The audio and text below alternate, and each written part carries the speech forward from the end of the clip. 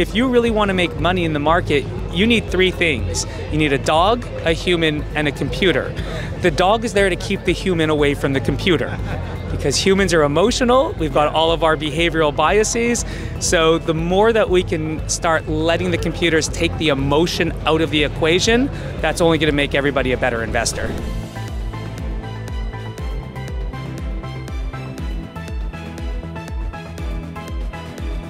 When we think about the cryptocurrency space, especially from the investment point of view, and clearly it's exploded, you know, in terms of market cap and also how much interest we're getting from institutional investors and retail, but that really leaves investors with only two choices. You're either going to be passive exposure, meaning you have to buy and hold, but that leaves you fully exposed to the downside and to the cycles of Bitcoin, which, as we've seen, you know, 50, 75, 90% drawdowns.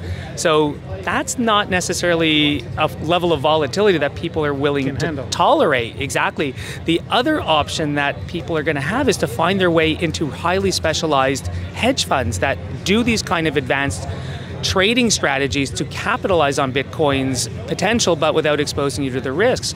But those hedge funds can have very high minimums, lockup periods, liquidity issues, transparency. So again, that doesn't really serve investors. So what we're trying to do is to deliver these kind of advanced quantitative strategies and deliver them on chain in these products called vaults that anyone could access with immediate liquidity, full transparency, and you can see every trade as they happen, with a little bit of a delay, of course, but it's really trying to give these advanced quantitative trading strategies that have only been available for, let's say, hedge funds, and we want to bring it to pretty much anyone who's interested, and that should be everybody. Yeah, sure. And you come from the traditional finance world up until, I think, a year ago, so you're pretty new to the space. You might want to correct me there, but what made you sort of see the light and jump into the crazy world of crypto? Well, I've been a professional money manager, portfolio manager, and a portfolio construction consultant for a very long time with a big specialty in quantitative finance. So I was actually building these quantitative strategies, and I was presenting at a conference in New York about just over a year ago, and someone came up to me who is now my partner, and he said, listen, your algorithms and the way your quant strategies are working, you need to be doing this with the cryptocurrency space. So once I started investigating it, and then when you realize that the 24/7 nature of cryptocurrencies and the way that it trades, it presents unparalleled opportunities and just opened my eyes into this whole world of what I can do building algorithms that are not constrained by time or limited to exchange traded funds or individual equities. It opened up, the light bulb went off, and I saw everything that I can create now because of this entirely different market. Yeah. You know, you have to think about Bitcoin and cryptocurrencies like you would with any other asset class and the way you're putting together a portfolio. So normally, you know, especially from a portfolio construction point of view, you are not supposed to consider each asset on its own individually in a vacuum. The whole idea is how you put that jigsaw puzzle together. So cryptocurrencies are just another jigsaw puzzle piece. So the question really then is, how do you fit it into such a way that you are comfortable with the amount of risk that you're taking for what you want to get out of it in the portfolio? And you know, cryptocurrency, just like everything else, it just takes that level of comfort.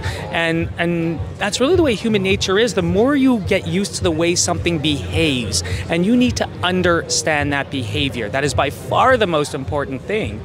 And it just takes time. So once you start getting used to it, even if it takes 1 month, 2 months, 3 months, and you get used to its behavior, people will get more comfortable. But I will say that people need to start considering it, because you will be you're leaving a source of alpha, as we call it in the industry, on the table. And especially as a lot of us get older and the younger generation comes up and they believe in this asset class, it's going to become more prominent. And I think we'd be foolish to ignore that potential. That's great to hear, and a powerful message for the new generations especially, but for everyone.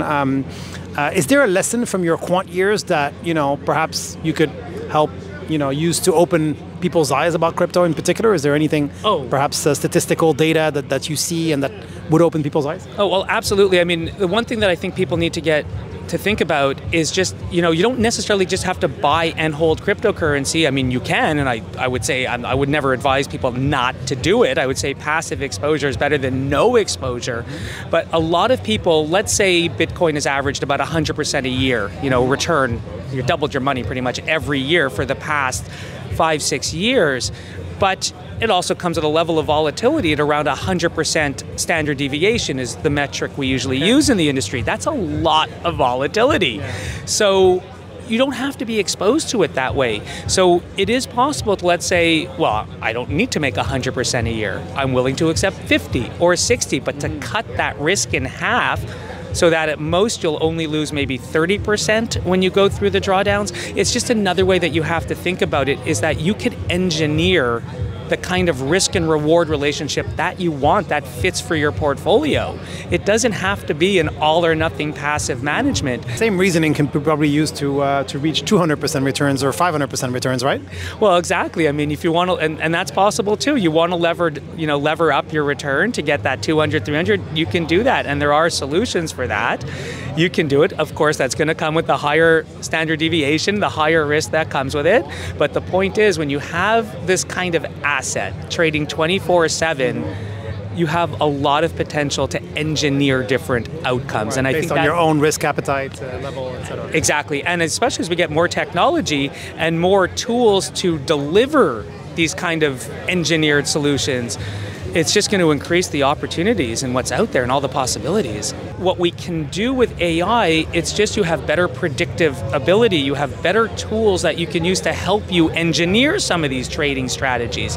I am a big believer in what agentic and AI can do. I still think it's a little bit early to see what agentic AI is doing for trading, but I think that the AI aspect of this is going to allow us to definitely help with automation of these strategies, and that's another amazing part about cryptocurrencies trading 24/7 is that you can use this AI to automate the trading strategies, and that has huge potential.